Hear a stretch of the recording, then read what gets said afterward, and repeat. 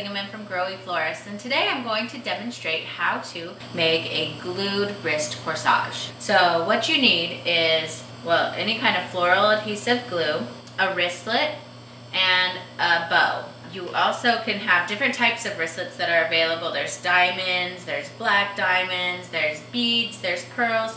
There's all different types of wristlets available, but today I'm just gonna go ahead and use the standard wristlet.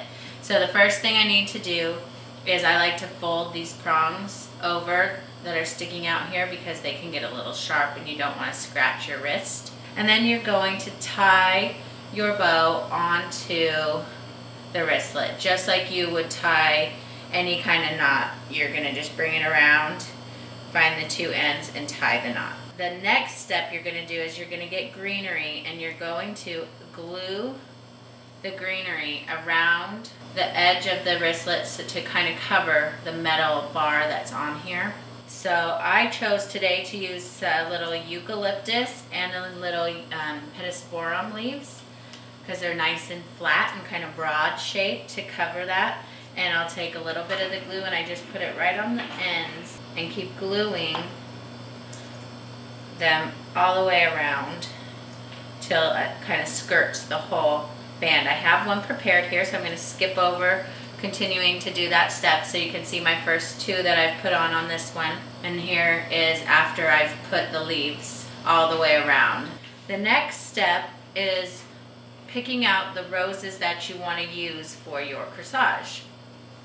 Today I'm going to use baby roses. They're spray roses. You can use all different types of flowers. You can pick them from your yard. You can pick them up at your local florist. But you want to pick a smaller flower. They're easier. They don't get as heavy and floppy. So smaller flowers are better. And you're going to cut them off of the stem right at the base, giving a little nub so that you have some area to put some glue on. So now I'm going to come over here and I'm going to cut some baby's breath, and I'm going to just cut some little pieces. You can really use as much as you want. So I'm going to peel off some of the petals that I think don't look real pretty, and I'm going to put the glue just like I did on the greenery, except I'm going to put it all the way around kind of on the rose so it covers that. And I'm going to just find a good spot on this wristlet in between some of the ribbon and put my rose right on it, and the ribbon will kind of help hold it. It's going to take a couple minutes to dry. You don't want to use way too much glue because it can get pretty messy, but if you do make a couple errors or something, you can use a little extra greenery or the baby's breath to kind of cover it up. And so right now I'm putting in just the little accent pieces, like I told you about the seeded eucalyptus and the baby's breath, and I'm just kind of finding spots that I feel like need a little extra fluff to them. But there you have it, and this is kind of what it turns out to look like in the end. So I'll put it on so you can see the size. It's not too big, it's not too floppy, and pretty comfortable to wear, very light.